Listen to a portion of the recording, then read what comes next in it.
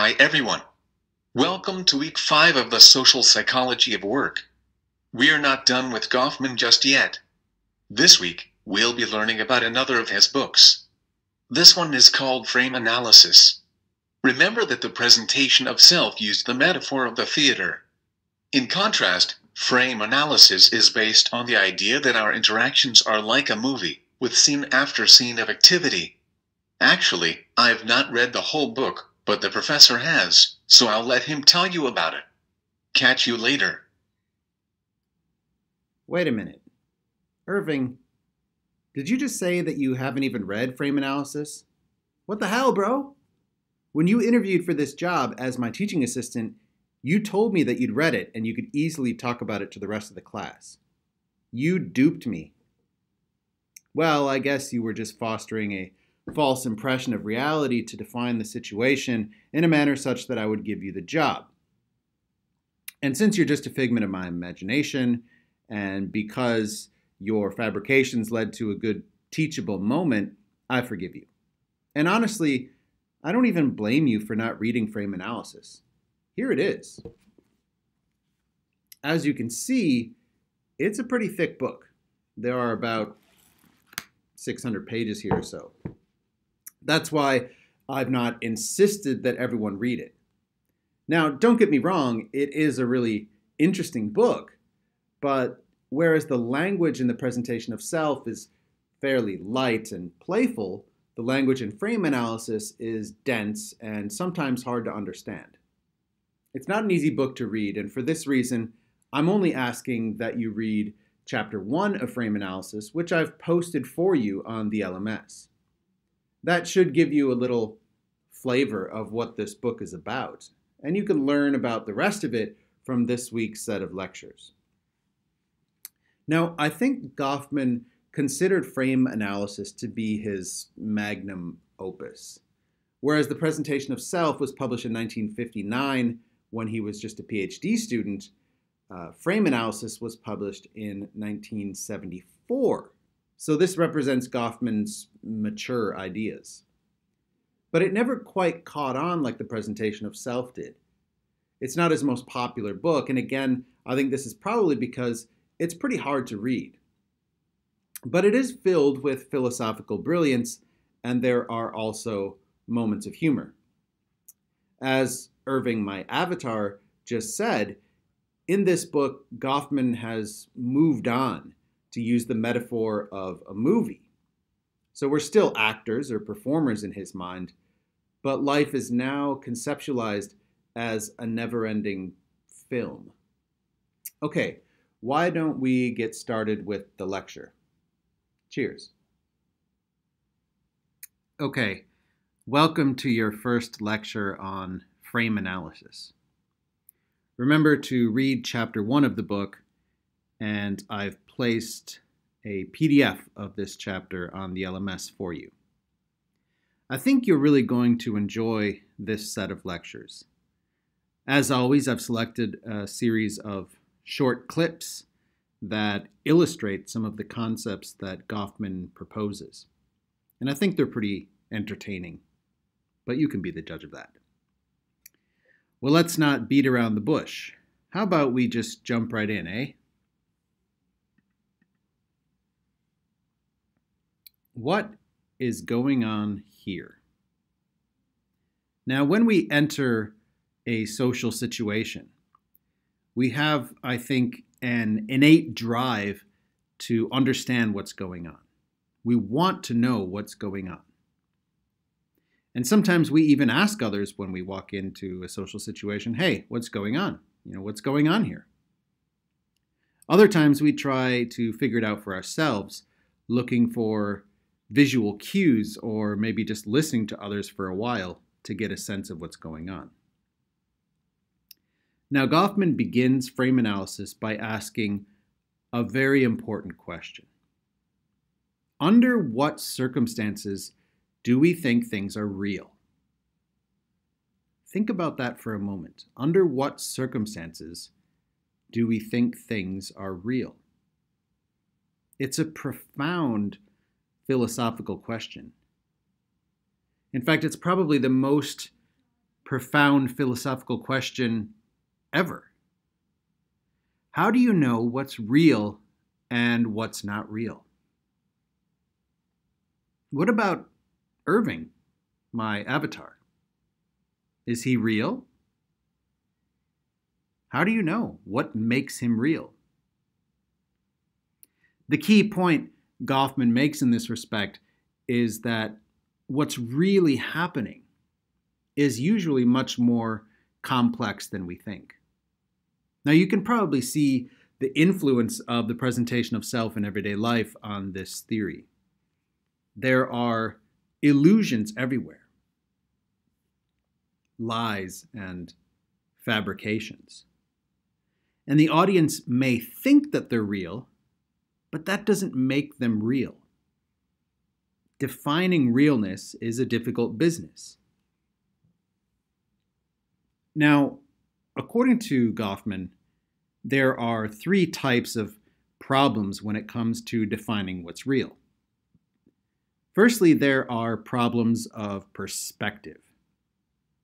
For example, what is experienced as play for a golfer is simultaneously experienced as work for a caddy. Or the execution of justice for a victim's family may be perceived as injustice for the perpetrator's family. Or work may be perceived as exploitation by a worker, but as kindness and generosity by the employer. So we all play different roles, and with these roles come different perspectives about what's going on. Secondly, there are problems of multiple interpretations. For example, what is perceived as simple, harmless teasing by some people may be perceived as brutal bullying by other people. Or, for example, when a parent disciplines a child, the parent is usually doing it out of love, but the child is unable to see that reality.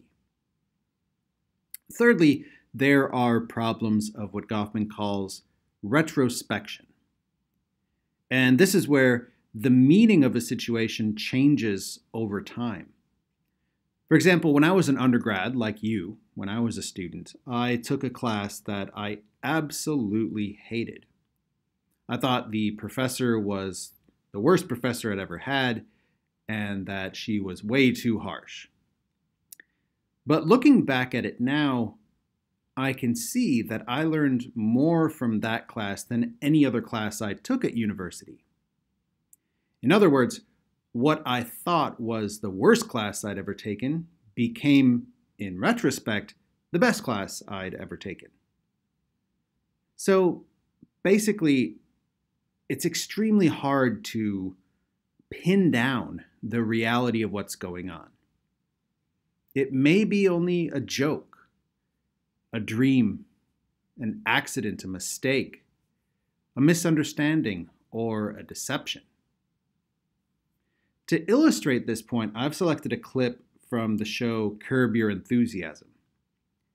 In it, Larry David turns an accident or a mistake into an act of bravery, which the audience accepts as an act of bravery, but in fact, this doesn't correspond to the reality of the situation, as you'll see.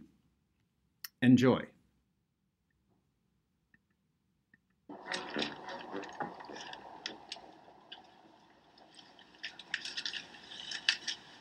Are you really pushing my drink back? Encroachment. Encroachment? Yes, you're encroaching. Oh, sorry. That's a penalty. Passenger penalty. Look at this. Look at the size of these laces. Have you noticed that they're making laces much longer than they used to? I'm actually trying to read something, so. Sorry to disturb you.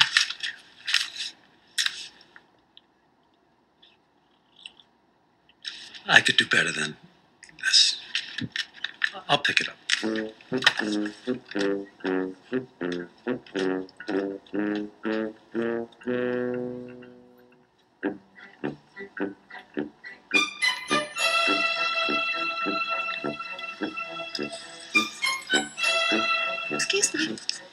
mind my asking where you're going?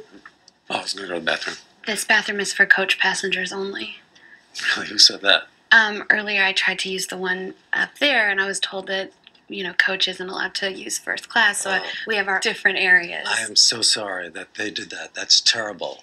Thank you for understanding. So. Well, I understand, and I empathize with you that you weren't allowed to do that, but I'm still going to use the bathroom. Why?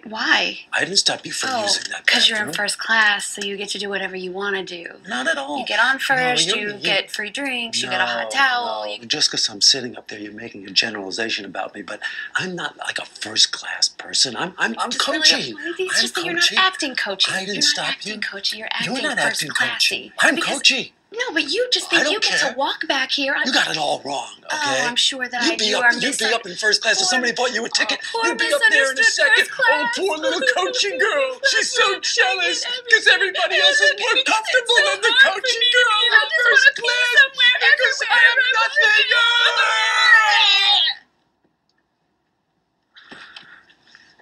nothing. Miss? Yes, sir. Can I help you? Yeah, I'd like another drink, please. I actually think you might have had enough.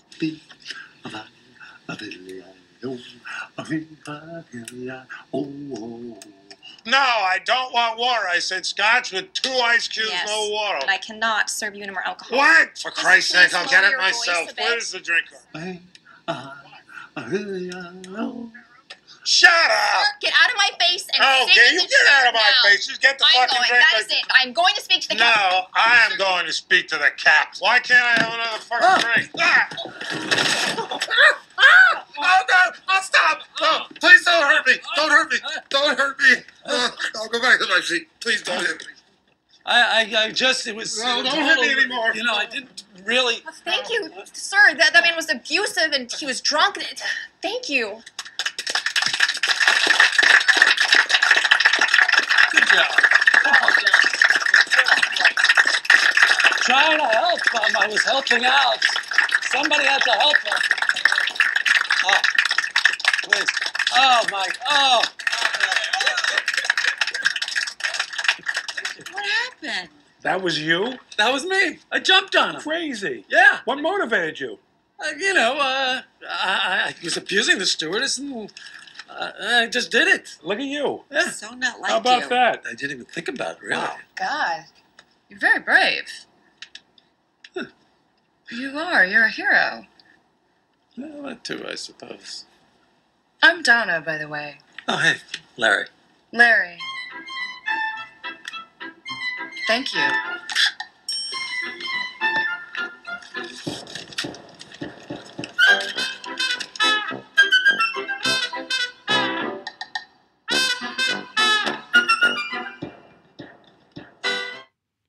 Okay, so Goffman argues that primary frameworks are the first layer of perceived reality. A primary framework is, in many ways, equivalent to a scene in a movie. The primary frame allows us to locate, perceive, identify, and label a situation. It's essentially the setting and context of social interaction. Goffman argues that primary frameworks can be natural, for example, the weather, or social, for example, a report about the weather. The workplace can also be a primary framework. Interaction might take place on the factory floor, a retail space, or a back office. All of these are potential primary frameworks that anchor our behaviors and activities. Primary frameworks can also be extremely complex because in one scene, there can be several other scenes unfolding simultaneously. Thus, there are often what Goffman calls scenes within scenes.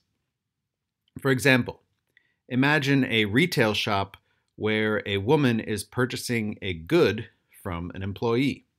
This is the primary framework. But within this primary framework, there may be subplots or different scenes. Maybe as the woman is purchasing the good, her children are fighting with each other. Or maybe some other customers are stealing something from the store. Each scene within a scene adds an extra layer of complexity. Goffman argues that these primary frameworks help us to organize and understand our experiences.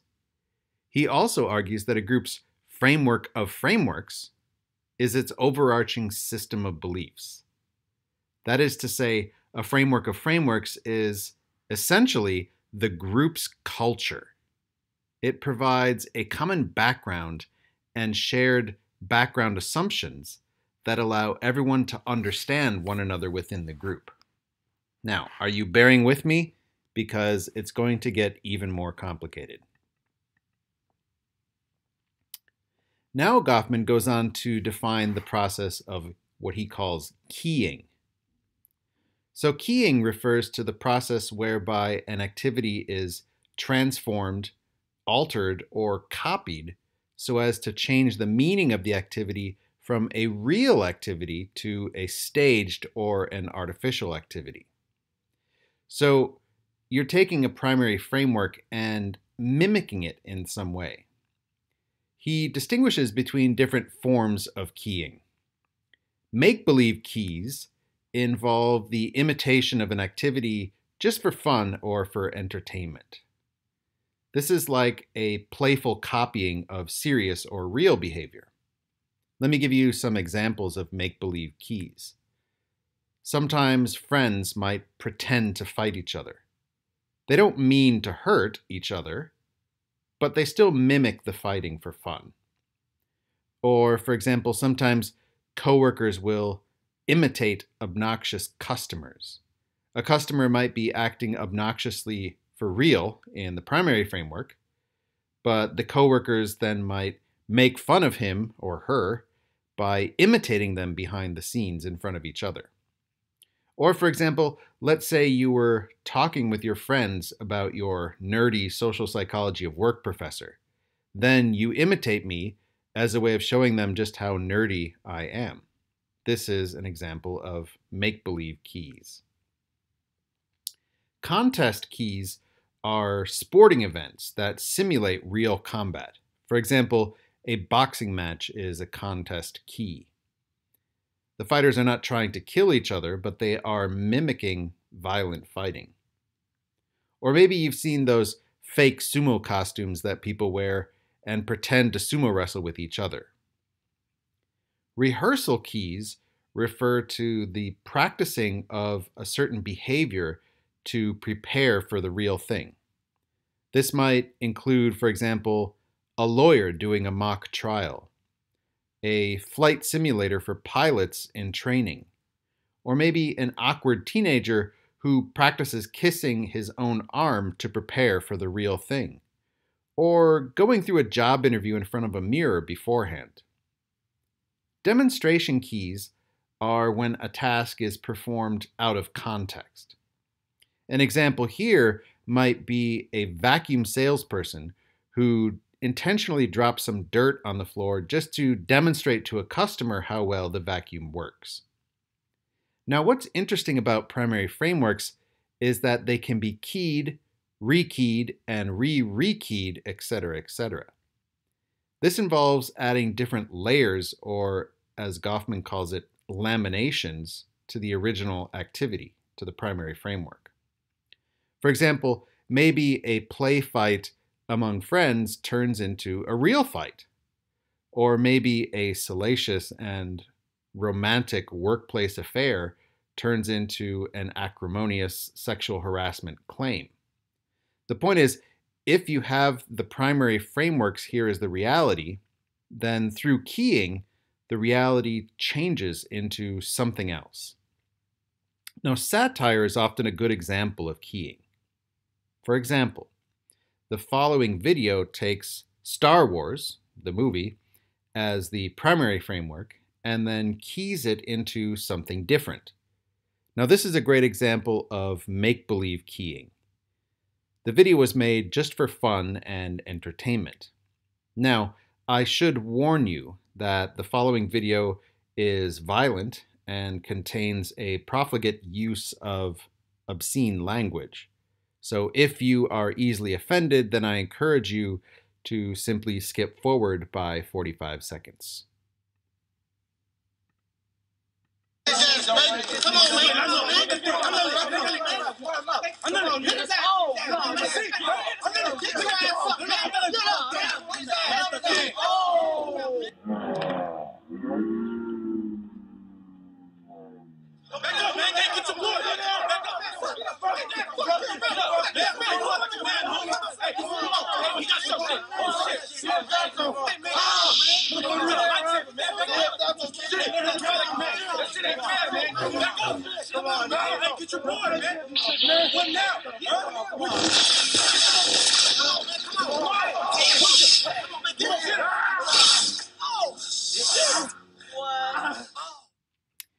As with the presentation of self in everyday life, frame analysis also highlights the importance and the prevalence of fabrications in social interaction. Goffman defines fabrication as a falsification of reality. He then goes on to distinguish between various types of fabrications in social interaction. A benign fabrication is a fabrication that is designed to protect others. For example, imagine a family who keeps a shameful secret from their mother because they know it will upset her, like if one of her sons is arrested for pedophilia. There's also playful deceit or kidding. This is when false realities are created just for the sake of humor. Virtually every sitcom on television is based on this kind of fabrication. Then there are training hoaxes. These are specially designed instructional fabrications. Imagine, for example, a spy who is sent out on a very important mission only to later find out that it was just a training exercise all along. Similarly, there are fabrications that are vital tests of loyalty. An example of this might be a company who sends in spies posing as troublesome customers in order to see how employees will respond. Goffman defines an exploitative fabrication as a fabrication that is designed to achieve personal gain at the expense of others. Examples here might include businesses that use false advertisements, or deliberate misrepresentations, or people who cheat, illegal mimicry like pretending to be a police officer, or investigators that plant evidence, or those who blackmail others with false facts. An unintentional falsification is a fabrication that is based on delusions or mental illness. The fabricator in these instances cannot be blamed for the fabrication. Goffman points out that all fabrications and false designs are subject to discrediting. Finally, he defines suspicion as when a person thinks or begins to think that a strip of activity may be a plot to dupe, mislead, or contain him or her. Okay, I now want to give you an example of a fabrication, and this would fit in the context of deceit, playful deceit, or kidding. This is an interesting example because it brings in the concept of keying as well. This clip is from Saturday Night Live, and again, it's a keying of Star Wars. But it's also a keying of a real television show in America called Undercover Boss. So in this clip, you'll see how keyings and rekeyings based on fabrications are or can be pretty funny. Have a look for yourself. Each week, we follow the boss of a major organization as they go undercover to find out what's really going on in their company. This is Undercover Boss, Star Killer Base. Kylo Ren is the commander of the First Order, a massive regime dedicated to wiping out the galactic resistance. This week, Kylo is going undercover among Star Killer Base personnel as Matt, a radar technician. You get so caught up in restoring the galaxy to its rightful state that you miss what's going on behind the scenes. I'm looking forward to having some real talk with some real folks. We've put hidden cameras in an employee common area, and no one has any idea that Matt is their boss, Kylo Ren. Hi, I'm Matt. I'm a radar technician. You guys like working here? You know, work is work. Yeah, totally. What do you guys think of Kylo Ren? Do you guys believe when he says that he's going to finish what Darth Vader started? What exactly has he started? You know, I will say this for Kylo. I think he gets a bad rap. What? Yeah. He's trying to accomplish something that's never been done in the history of the galaxy. You know? Ridiculous. Rule everything? That's impressive. I admire the guy. Yes, exactly. Exactly. Okay, it's real easy. All you gotta do is rewire the calcinator. So, remove this? Does that look like the calcinator? What's wrong with you? Why it's so hard for you to understand? I don't know, but can you please stop yelling at me? You're starting to stress me out. I have a newfound respect for what my employees do. Okay, now can we rewire it, please? So I can go have my muffin. I haven't had my muffin yet, Matt. It's not as easy as I presume. What up, Matt?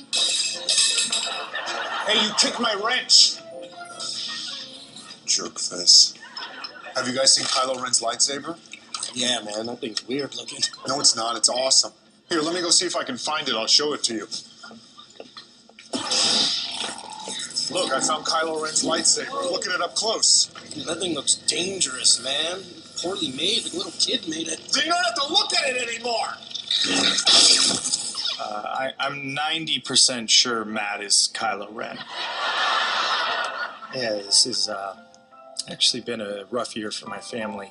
We lost our son back in April. He was in the Stormtrooper program, and we're getting by. Oh, man. Sorry about that. Must be hard. Hearing that Zach lost his son really struck a nerve with me. Especially since I'm the one that killed him. Hey, I ran into Kylo Ren in the bathroom. He told me to give you this. After the rain comes the rainbow. Sorry, I killed your son. This means something to me now. A buddy of mine saw Kylo Ren take his shirt off in the shower, and he said that Kylo Ren had an 8-pack. But Kylo Ren was shredded. What? Your friend's a liar, man. Kylo Ren is a punk bitch. That guy looks like he weighs 30 pounds soaking wet underneath that little black dress. Tim? Tim! Oh no, he's choking on food. I see what's in your mind. It is stupid! Dude, Matt straight up sucks. I have a bombshell announcement to make, guys. I'm not Matt. I'm Kylo Ren. You're Kylo Ren. You're Kylo Ren, we know. I knew when you threw me through the soda machine. I knew from hi, I'm Matt. We really connected today. I'm promoting you to superior officer. Thank you, sir. I had a blast today. I really learned a lot, and people are going to love the new me.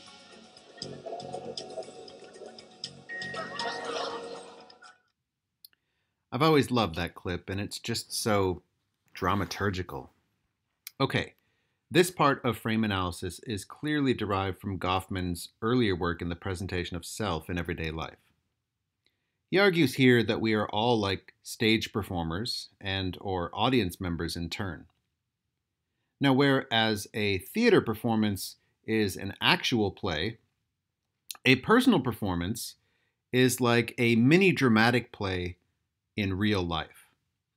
But there are now, according to Goffman, some key differences between a theater performance and a personal performance.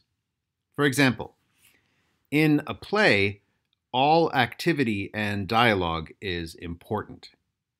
But in our personal performances, much, really if not most, of our activity and dialogue is insignificant. In theater, the dialogue is always witty and clever. but in real life, actors are clumsy and boring.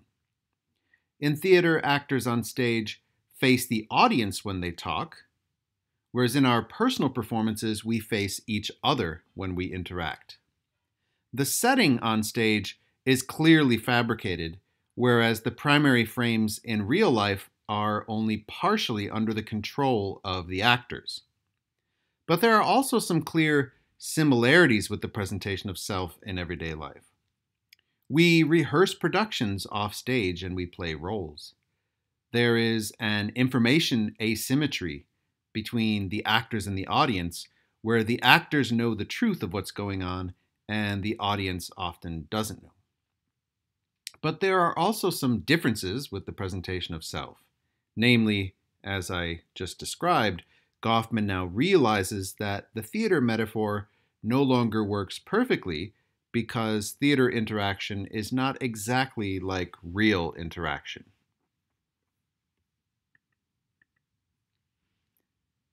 Another crossover from the presentation of self in everyday life is the idea of containment. To be contained means to be tricked, duped, manipulated, or misled in some way. Containment refers to the subterfuges that are employed in social interaction to alter others' perceptions of what's going on. Goffman identifies several forms of containment. First is secret monitoring, which means covert surveillance of another. This involves, for example, police wiretapping, or when companies spy on suspected insurance frauds who claim to be injured. Penetration refers to secret agents sent to infiltrate another team. An example of penetration might include when an undercover cop poses as a criminal in order to capture evidence against the real criminals. As a general rule, the container generally has more power than the contained, in much the same way that a team has an advantage over the audience. Occasionally, frame reversal occurs. This is when the container becomes the contained. This is the plot of many movies that have an exciting twist. For example, the main character thinks she's manipulating someone else, but it later turns out that she's the one that's been manipulated the whole time. Then there is what Goffman calls mutual containment. This is when actors simultaneously contain each other. Now, virtually all of Shakespeare's plays are stories of mutual containment. A containment competition is when both parties know that they are trying to contain each other. Again, this is a classic plot in many movies. Okay, that draws part 1 of this lecture to a close, and I'm now going to hand it over to Irving, my avatar. He's going to explain what you need to do for this week's online exercise in the LMS forum. I'll see you in a bit. Bye for now.